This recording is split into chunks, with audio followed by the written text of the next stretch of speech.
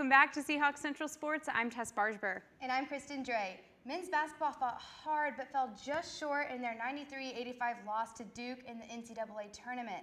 Tess and I were at the scene in Trask Coliseum as the two teams battled it out. For the first time in 10 years, UNCW has made it to the NCAA tournament. And while they may be in Providence, Rhode Island to take on Duke, fan excitement is happening right here in Trask Coliseum with a home court advantage.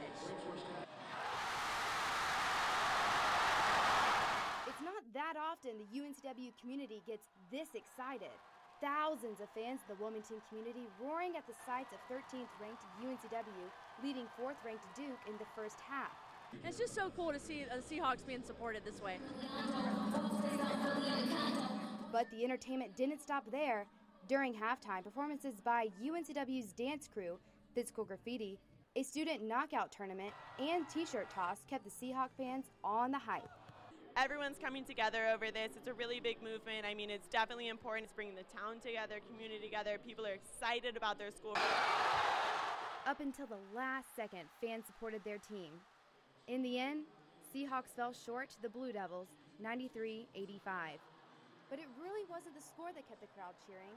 They were just proud of the way the Seahawks played against the defending champs. Reporting in Trask Coliseum, I'm Kristen Dray, Seahawk Central Sports. UNCW posted a season high for runs scored in a 19-7 win over Iona on Sunday at Brooks Field. Brian Mims, Gavin Stupinski, and Nick Fate combined for 8 hits and 12 runs batted in to fuel the win. Robbie Thorburn added 2 hits and scored 3 runs while raising his stolen base total to 9 with a pair of steals. Leading Iona with the plate was Travis Mistretta, who went 3 for 4 with a grand slam and 5 RBIs. The Seahawks looks next to take on Elon this weekend. The first pitch is set for 2 p.m. both days. UNCW softball swept Columbia in a 3-game series over St. Patrick's Day weekend. Junior pitcher Peyton Jordan allowed just 5 hits over 12 innings of pitching to lead the Seahawks. After earning 2 wins in the series, she has improved her season record to 10-2. In the finale, Rachel Willis hit a sacrifice fly to drive in Aaron Brown from third base for their game-winning run in the 15th inning. The Seahawks look to build off their exciting victory when they host James Madison this weekend at Bozeman Field. UNCW's beach volleyball fell short to Pepperdine and Georgia State to close out their appearance at the College of Charleston on Sunday. The Seahawks were swept 5-0 in both matches, dipping 3-8 on the season. 4 of UNCW's losses have come to nationally ranked opponents. The Seahawks visit Atlanta, Georgia next weekend and will compete in the GSU Grand Slam hosted by Georgia State. UNCW will play Lincoln Memorial and Louisiana Monroe on March 25th, then Eckerd and nationally ranked Georgia State on March 26th. The number 57 nationally ranked men's tennis team defeated Yale 4-1 this past weekend.